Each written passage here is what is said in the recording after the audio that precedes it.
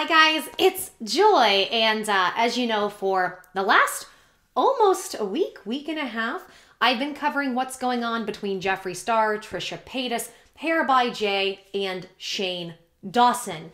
And as I've gone into this really weird rabbit hole of all of these things, I've discovered quite a bit from Trisha. Now, I want to let you guys know, as long as nothing else comes out, probably the next day or two between today and tomorrow, these will be my last Trisha Paytas videos for a while. I really didn't intend to make any videos on her, and I didn't intend to make this many, but if a topic comes up that I find that's interesting, that I think my information can be useful on, I like to always portray that to you guys. So, if you guys didn't see, I put up a video yesterday that's gotten some controversy, and that's fine. I kind of knew on some level. Like, I knew this was going to be an attention-getting video, and it was the precursor for the videos you're going to see today. And that's what I want to kind of explain to people and let people know. Now, when I started going down this rabbit hole, I found it very interesting because we seem to be holding Trisha up on this weird pedestal. Why? I don't really understand it, but it's what people are doing right now. I think it's because she got with H3H3. She's kind of considered a cool kid at the moment. And, you know, I really didn't have a ton of problems with Trisha until I learned not just what she's done to me, but a ton of other people. And it's not that I have some personal vendetta. It's that if I see somebody who is actively out there trying to bully and hurt other people, which she does consistently across the board with her partners, her exes, her friends, she does this stuff routinely, including Ethan and Hila and their family. And then doing it to Shane, you know, I just said, I need to put my foot down and I want to look into this more. And what I found, I want to give everybody a warning because people have said I haven't done this. So, you know, warnings to people who might be triggered by domestic issues. So I want to say that up front if this is something that might bother you. And if you've been through that, my heart goes out to you. So yesterday's video was all about a TikTok that Trisha had done that she has since deleted. It was called the finger challenge or something. Basically, you hold up 10 fingers and they list off 10 very toxic and or abusive traits of a relationship and how many have you done to your partner. Well, out of 10, Trisha says her partner, Moses, had only done 1 to her, and Moses said she had done 8, including forcing sex. And by definition, forcing sex is the RAP word, guys. Literally, I put this in my comment section. That is the definition. And people are saying, well, we don't know that. We don't know that. You know, it could have been, you know, it could have been consent. Well, you know what? Here's the thing. That's very, very possible. I don't know. When I saw that, I'm not saying it's an admission of guilt or it's an admission of this or that. I am questioning. I am questioning because it concerns me. And there's such a behavior with Trisha and not just her and her sexuality, which I'll get into in a minute, and don't get mad at me yet because you don't know what I'm going to say. When it comes to her and her sex drive, maybe I should say, that's a better word. And then the other thing that's concerning to me is the fact that, and I think a lot of people don't know this or it's been glossed over, she has been abusive in her past relationships physically. This is not a joke, and that's why I said trigger warning, because we're going to be talking about it. And I want people to be aware.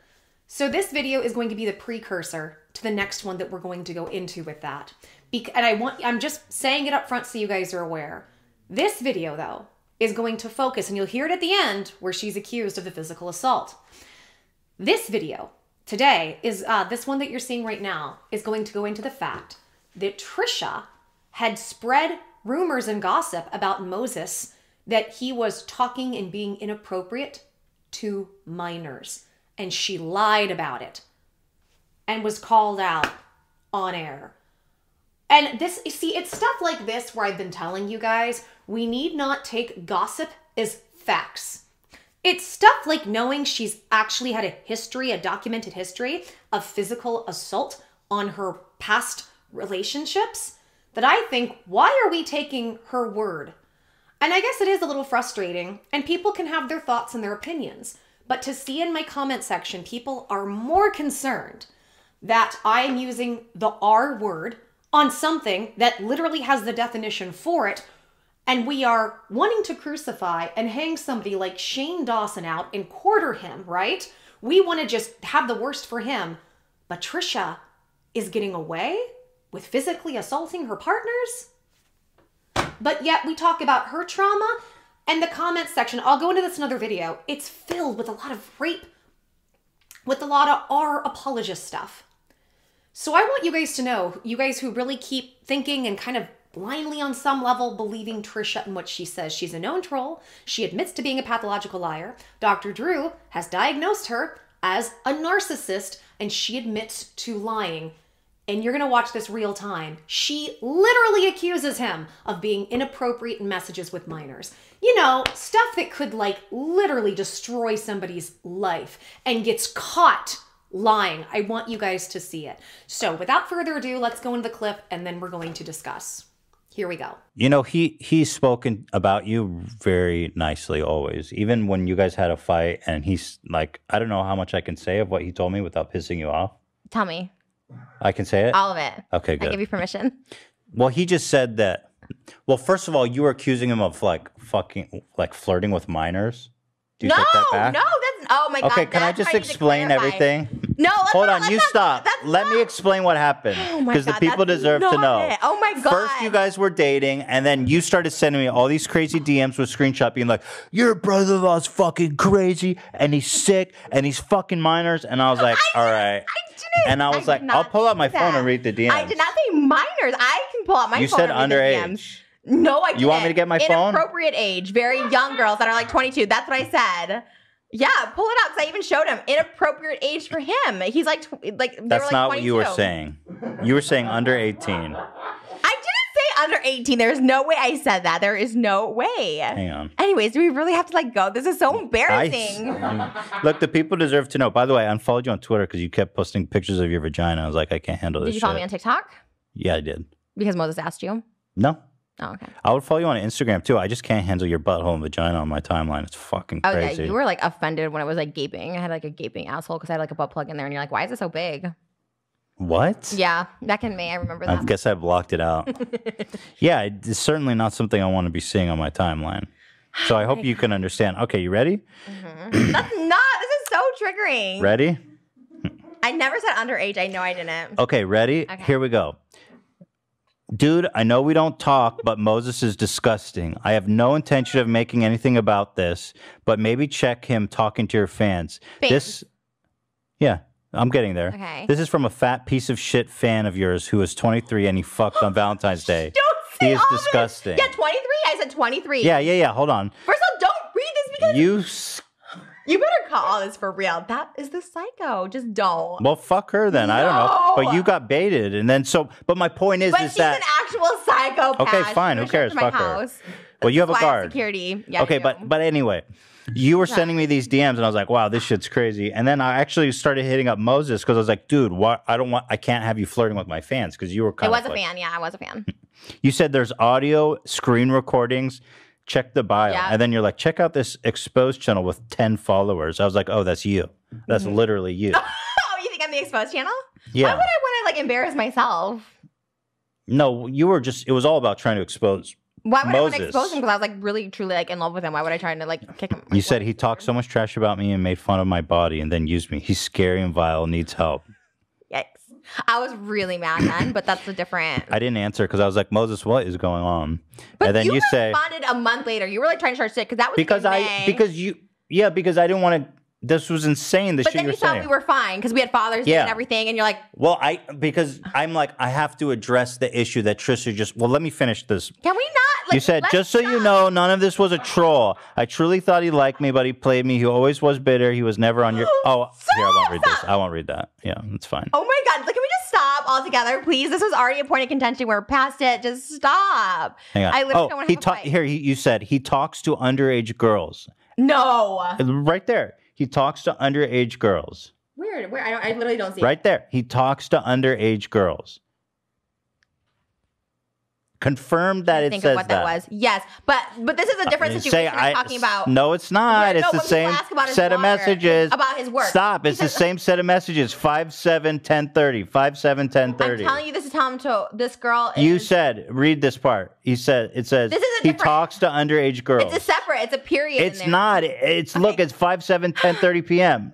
5/7/10/30 p.m. Can I just say he doesn't talk to anybody now? Not even about his work. Not men. Not women. So nothing. I'm just trying to explain the situation. Oh my God. Well, I saved him from further embarrassment. You says he stalks to underage girls. I don't expect a response. And again, I don't want to talk to you again. But he's just a fraud and he's scary. Okay, can we not put this in there? This is going to be so bad. People are like, oh, they're in a toxic relationship. We're in a No. It's all good. I'm just saying. You're painting it like I said all this. Yeah, you are. You're crazy. I mean, everyone knows that. Jesus. Oh, you pull this a lot, by the way. You said he's a psychopath. I have 24-hour security now. That's true. How many people are you going to blame having 24? There's a lot of people to blame. Like, man, fuck this guy. I've got 24-hour security now. I do have 24-hour fuck security. Hanny Gaba. I've got 24-hour security. Fuck this stalker. I've got 24-hour security. I did tell them don't let him in. I mean, that was part of it. I mean, there was just a lot because wait, can I tell you this is tea? Or do you want to keep going with it? Because I have actual tea that I wasn't going to say. But the point is that I didn't respond. I do want to hear about that. But I was like, the point is that I'm not going to respond. I'm going to talk to Moses first because you said he's talking to underage girls and he's talking to your fans. So I was like, he was like, no, I'm not doing that. Trisha's crazy. I wasn't saying sexually. He didn't say you're crazy, but he's like, I didn't do that. She's just mad. And so I responded. I said, hey, these are super serious allegations. I talked to Moses about it. I just want to make sure that I'm responsible with this stuff because obviously I don't want to not have done my due diligence on this. He says it's not true. I just want to get past this. And then you said, oh, it's all good. Actually, what you said is he's disgusting. I was trying again. Another girl came out of the woodwork. Okay, stop. Oh my God. And then, but anyway, you guys worked it out. Guess what? I have his Instagram password. I'll show you right now. He doesn't DM me. Learned. And then he said that you were, because we weren't dating, and like in his events, like we weren't dating, but then also he said he broke up with you because you started like punching him. Okay, guys, you know how I roll. I've got my notes. Let's dissect this the best we can. Okay. First of all, didn't you find it interesting that Trisha went on this big thing about how she was bullied recently for her body? I never bully shame anybody. I never talk about anybody's weight. Blah, blah, blah, blah, blah. And yet, to this person that she doesn't like or that has been harassing and stalking her, which, if that's the case, I'm not denying that that's an issue, but she actually body shames her for her weight. Again, a lot of hypocrisy with Trisha. So, when called out, this is what was happening. Trisha said that they weren't minors when this was happening. She says, when she and Ethan were exchanging, she said it was young girls, 22, an inappropriate age for him, but not minors. This is what she was saying. She reiterates, she never said underage, and then said that Ethan reading these messages was triggering. Although she says she's an open book. They're triggering.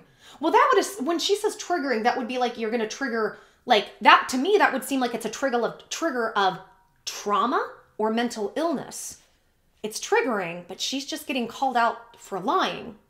So how much is she lying about her traumas, triggers, and mental illness? I'm not claiming she is. I'm asking the questions because things aren't adding up. And then she says about Moses, she was writing to Ethan and says, he's disgusting. And that Ethan needs to check him because he's talking to your young fans. And then she says, this is from a fat piece of blank person. Because, she doesn't body shame. She says, he's scary, vile, and needs help. This is Moses. She says there's audio and screen recordings of all of this. Okay, kind of like what she said with Shane, and we've yet to really see proof. She says it wasn't a troll. And she says, I truly thought he liked me. So then here she's saying, look, I'm not trolling when I say this. This is all real. So she makes sure in these messages she's sending to Ethan about how horrible his brother-in-law is, that she isn't lying in this. So then she tells him to stop reading the messages. And then Ethan shows her where she says he talks to underage girls. And then he makes Trisha confirm it, which I'm glad. So in these messages, I'm not trolling, but then she's lying. How do we know when she's lying? So how do we know if a lot of the stuff she said about people like Shane are lies? Did she exaggerate some things, maybe not everything, but some with Jeffree? I'm not saying she did, but I think it calls into question with everything else we know. So it says, she finally agrees that she said it, but then she tries to qualify it. And she keeps saying things like, first of all, she says it's about his work. She starts going into that and Ethan keeps cutting her off. And I'm happy because he's not letting her excuse it away. Then she says it's about this girl and then says it's separate with a period, like the grammar in the sentence. Trisha says he talks to no one now and that she saved him from further embarrassment. What does that mean? What does that mean? She saved him from further embarrassment? And did you guys also, I didn't write this down in my notes, did you also see Ethan call her out? And Ethan said, because she was like, you know, she referenced a small drama channel who released this. And Ethan said, you admitted that was you. And people for a long time have thought Trisha has done things like she'll put things out on Reddit or she'll do, like, it's just when you get to that level of craziness when it comes to social media and attention, I can't understand that. I don't get it. But then again, I don't even have a Twitter. I don't have anything outside of YouTube at this point for me. So, from there, Ethan says, and this is the actual quote from Trisha, he talks to underage girls. I don't expect a response and I don't want to talk to you again about it, but he's a fraud and he's scary. Remember, she said she wasn't lying about all this. Trisha says not to put this in the podcast because it will make her look bad. So Ethan says Trisha's crazy. Ethan says that Trisha says Moses is a psychopath and has 24-hour security because of Moses. And Trisha's just trying to laugh and blow it all off. Trisha again qualifies this and says she told her security not to let him in. Well, that's not the same thing as saying he's a psychopath and I need more security because of him. Because isn't that what she said by hairbyjay? And didn't hairbyjay say I wasn't at her house, but she's like... And again, what hairbyjay did and said was disgusting. I am not taking that away, but I wonder how much has Trisha lied and fibbed and exaggerated in the things she says, period, about everything. It makes you question. So, Moses says it's not true. And then Trisha says he's disgusting. Another girl came out of the woodwork. She begins to say that they were and that they were dating. And she says, Ethan says they were dating, but then she began punching him. And then Trisha says no. So, the accusations against Trisha are right now, especially from Ethan, is that she released a bunch of direct messages. And what this is referring to, guys, just to kind of give you an update, is that apparently he was, and I have this on the other videos from yesterday, so go check those out. He was caught, I guess somebody had catfished him, and he ended up exchanging some physical messages, I'll say. And then also he talked about some things with Trisha, like he doesn't like to do intercourse with her because apparently her, she doesn't have the right hygiene and the right smell for things of that nature, as well as talked about her eating issues and her mental illness issues and vented about how that's difficult for him. I mean, can we blame him? I'm not being rude, but can we blame him for that if that's how he feels? And we have, and I might have another video about this. I'm kind of tired about talking about this topic, but he has given 3 different excuses as to what he was actually doing when it came to doing that, which is crazy. First, he says, what was it? Like, he says he didn't think it would make her mad. He said, that he was just trying to make her upset by that. And then, well, I was actually just trolling the person because I knew they were trolled. There were like 3 different answers that were given as to why he did that. Well, Trisha's response is to write Ethan and say he is basically inferring he's being predatory to your young fans, to the minors in the audience, and saying the most horrific things about him. You know, trying to create division with Ethan and Ethan's brother-in-law. Like Hila and Ethan were worried about that she was doing things to try to upset and make divisions in their family. And here she's doing it. And not only that, make sure and stay tuned for the next video, whenever it's going to come out, because I'm going to be talking, because sometimes I don't know when I'm going to put these up, but I'm going to be talking about the fact that Moses and Trisha have admitted that Trisha physically assaulted him. And you think it stops with Moses? It doesn't. There are others she's done this to. And I find it really sad that in the comment section, people seem to not take it seriously. I'm seeing a lot of, well, he proposed to her, so it's okay, and they're fine now, and I guess there's nothing wrong, and that it wasn't that big a deal anyway. And I've even seen people say, well, it's more scary with women when physical things happen with women because a man can overpower a woman. I can agree with that statement, but it doesn't make it okay, and it doesn't take away that what she has done isn't okay. And somehow we've swept it under the rug. We've just blindly swept this under the rug. And I don't understand it. I truly don't understand it. I don't know, maybe I'm not gonna get it, but I just find that upsetting. Okay, guys, if you like this video, please give me a big thumbs up, like the video. And if you like it, make sure and thumbs up, because a lot of people aren't happy with the fact that some of the things I'm saying about Trisha. I'm just trying to give as much of a even perspective as I can, and these behaviors are concerning. And I think we need to take with a big grain of salt the things that she says. Also, if you're new, subscribe, hit notifications if you like this kind of content, and sound off in the comments. Let me know exactly what you think. As long as you're respectful, you're welcome to be here. If you aren't, your comment gets deleted. So you can write it, but it'll get deleted. By the way, I don't have a team. It's me. Like, I don't need the negativity. So, but I'm happy to talk to people who are respectful if I have the time. Please share this content with people you think might benefit from this. And guys, I just want to say, men can be R-worded and they can be abused too. That happens to men all the time across the board, and we shouldn't look down on it or look at it as a joke or not take it seriously just because you like the person who might have done that, especially when they have a history of that type of behavior.